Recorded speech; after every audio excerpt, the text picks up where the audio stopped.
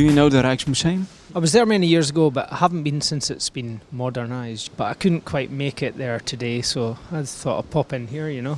Ik ga hier altijd heen als ik ga reizen. Als ik de mogelijkheid heb om bezoeken te brengen, dan doe ik dat. This is great. I also stopped in here when I was here last, and I don't know any other airports that actually have museums in them. I think it's just wonderful.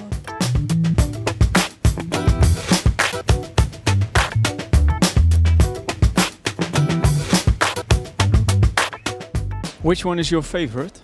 There was one over there, I don't know the name of it, that was more of a marsh with kind of a gray sky and ducks flying. I just thought that was very evocative of the season. Het feit dat het zo klein is een voordeel, vind ik. Omdat je juist meer tijd kunt besteden en aandacht aan de werken. Je wordt niet overweldigd door het aantal.